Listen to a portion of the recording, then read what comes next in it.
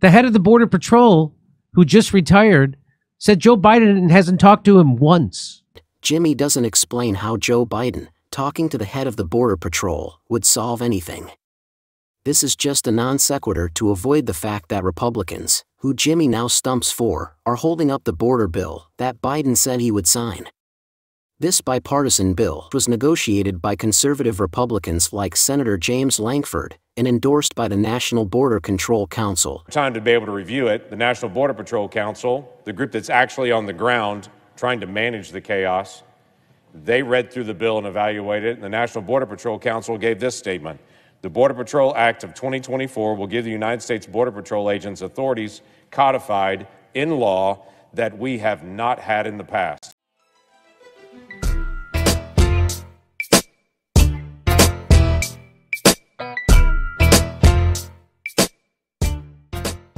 Jimmy Dore recently responded to an accusation that he changed his tune on immigration. For those of you who've kept track, his old complaint was about people being detained at the border, kids in cages, that sort of thing. Now he's repeating the right-wing tropes about us having an open border, which of course can't be the case if we're detaining people who are crossing. Now we're about to see how he responds to the accusation even though he doesn't really address his 180.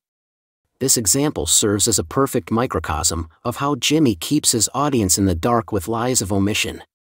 Jimmy will gaslight his audience into thinking that Joe Biden is not only doing nothing about the border situation, but giving immigrants money while doing nothing about homelessness.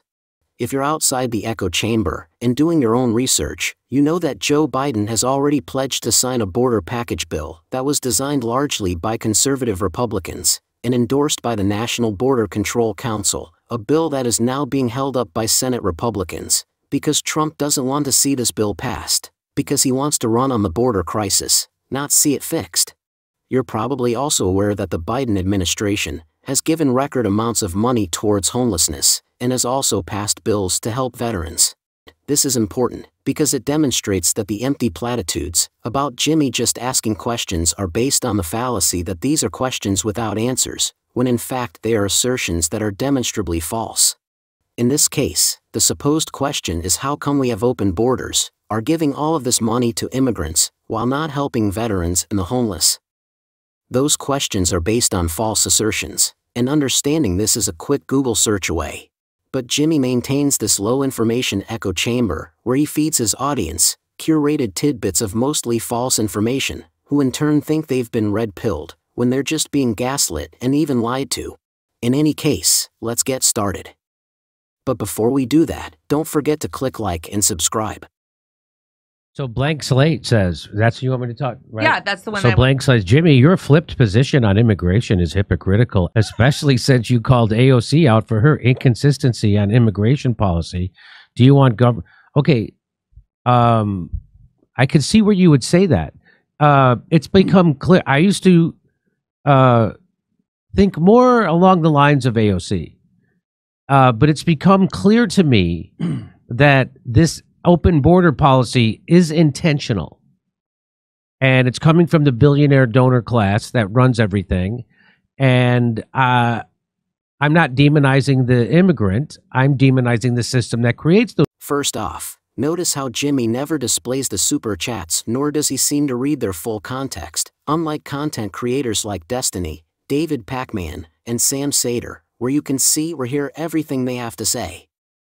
I'm willing to bet that the super chatter was going to point out that Jimmy went from slamming Biden for the kids in cages thing, which is a leftist critique, to pivoting to the right-wing talking point about open borders. Now, you can't complain about these at the same time. Do we have open borders, or do we have a situation where migrants attempting to cross the border are being detained? Obviously, it's the latter. But Jimmy, since he now panders to the right, is using right-wing talking points, but throwing in the words donor class to keep however many naive leftists who still watch him satisfied. For all we know, this super chatter included all of this in their critiques, but Jimmy stopped short of reading that portion. People leaving that country and coming here, and then Joe Biden not doing anything to, and then when they get here, giving them a debit card for $1,000, $51 million in one city alone. So Jimmy stopped short of making a full sentence, out of Joe Biden allegedly not doing anything. This suggests that Jimmy knows about the bipartisan border bill that Joe Biden has sworn to sign once it hits his desk, but is now all but dead at the behest of Trump, who urged Senate Republicans to turn it down. Why? Because Trump doesn't want to see the border problem solved. He wants to weaponize border chaos for his own political gain. Furthermore, Jimmy takes the instance where New York City Mayor Eric Adams signed off on giving immigrants $53 million in prepaid cards, an instance which is a total outlier, and decided by one mayor for his city alone, to imply that this is something decided at the federal level, and that this is somehow widespread. In doing so, Jimmy keeps his audience uninformed as to how and why things really happen, and thinking that everything is decided by some amorphous blob called the establishment. Right in the face of homeless veterans, right in the face of the 40% of homeless people who have jobs, right in their fucking face. As Cat Williams said on Joe Rogan, they're saying this is what we could be doing. Look at what we could be doing. So Jimmy uses the Mayor Eric Adams anomaly to pretend that this is a national program that's being implemented in the face of homeless veterans and the homeless in general. The implication here is that nothing is being done for these two when in fact, the Biden administration just awarded $3.16 billion in homelessness assistance funding to communities nationwide. The House America Initiative has an ambitious goal to reduce homelessness by 25%. Since being inaugurated, Biden has passed 30 bills aimed at helping veterans, including the PACT ACT, which expanded benefits and services for veterans exposed to toxic substances. This is on top of programs already in existence that help homeless people and veterans. There is literally a deluge of bills being passed aimed to help people, which Jimmy never covers, because he's not interested in informing his audience. He's pushing a narrative that requires that he omit virtually all relevant facts, and stick to feeding his audience lies of omission.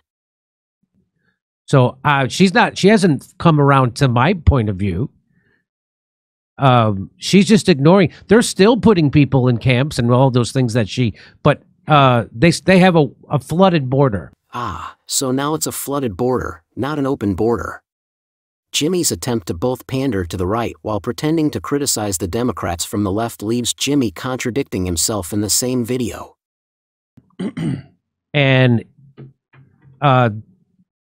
so she's the one who's just completely dropped the issue. I haven't dropped it.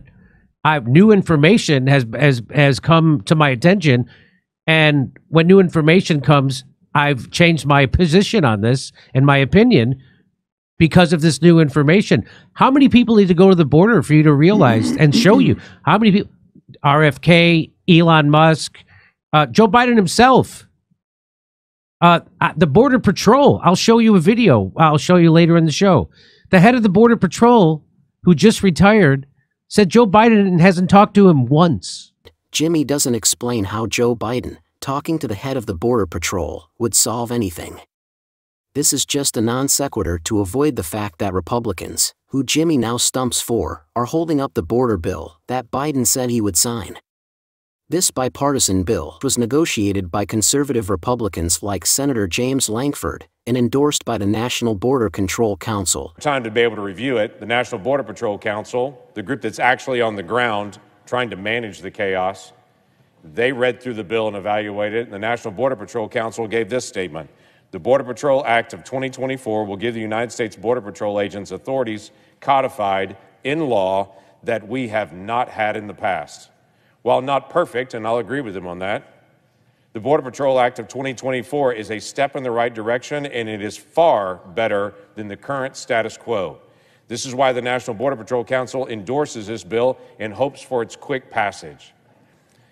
And here we come, once again, to a situation where it's Republicans who are blocking progress and blaming Democrats for the lack of progress, and fake leftists like Jimmy who are repeating the narrative. Jimmy Dore is literally doing Trump's bidding because he is Donald Trump's puppet.